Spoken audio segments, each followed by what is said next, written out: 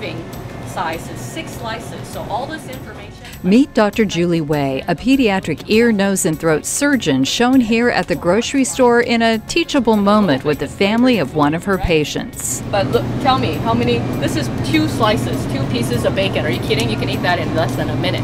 But look how many calories. Food and when patients eat it is the key to a success story that Dr. Way is having with some very sick children, referred to her by their primary doctors. It all started when she noticed something many of her patients had in common. And I would notice, why are otherwise healthy children on 4, 5, 6 medicines?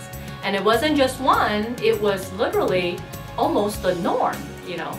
It's a big responsibility when you have a pen and a prescription pad, and oftentimes, even if it's not proven, you say to the parents, I think this is what it is, let's try that and see if the medication helps.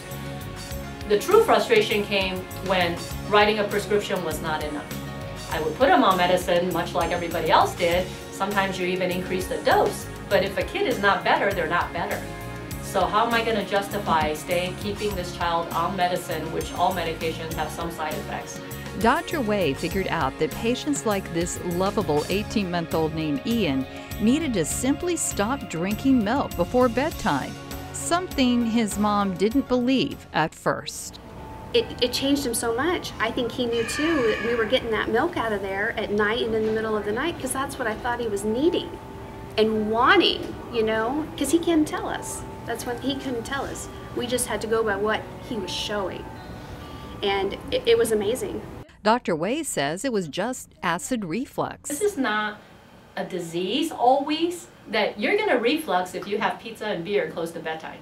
I mean, you just are. That's not a disease. That's because you went to bed and, you know, you just ate. And you may wake up feeling pressure in your chest and lots of extra phlegm. I mean, I personally have had that for a long time, so I knew what that was.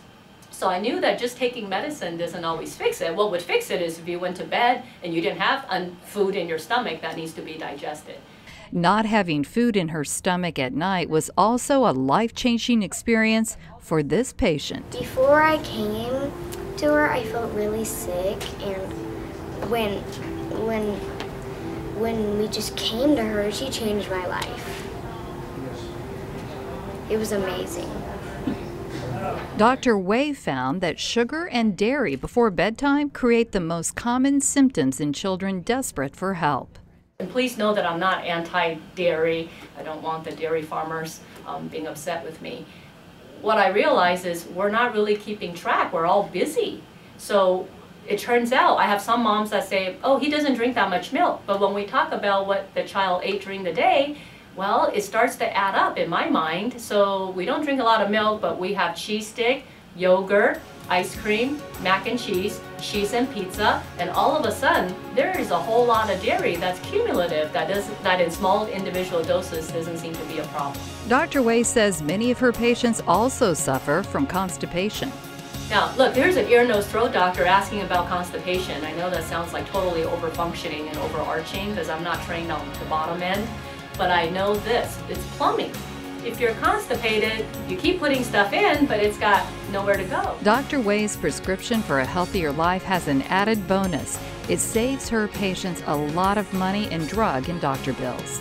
To reach and help more children, Dr. Way has put her findings and recommendations into a book. She hopes more patients will give it a go. Even if you think I'm crazy, try it. If you're not better, I don't think I've caused you harm. For the University of Kansas Hospital, I'm Jill Chadwick.